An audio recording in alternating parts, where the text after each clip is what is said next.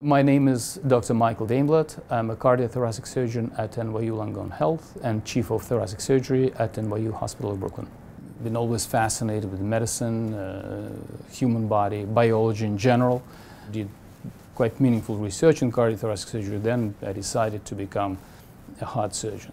Probably the most important factor in me being a physician was my father, who was a chairman of surgery and was my teacher and mentor. He educated and taught generations of surgeons, and I was one of his students. To me, cardiac surgery is at the top of the whole field and practice of medicine.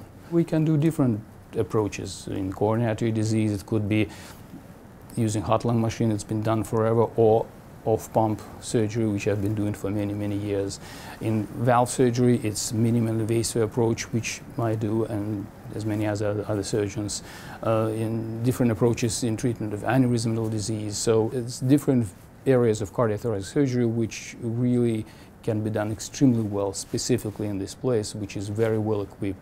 It's an exceptional institution with exceptional physicians, excellent nursing staff, certainly great facilities, and all available technology is right here. It's really gratifying. I think combination of all the factors, technical aspect and scientific aspect, human factor, team, and of course the results, that's what really appeals to me. Taking care of these very sick patients is also a very interesting part of it, unlike other parts of surgery.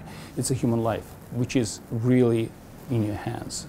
And saving somebody's life and doing something really meaningful that brings you very deep satisfaction.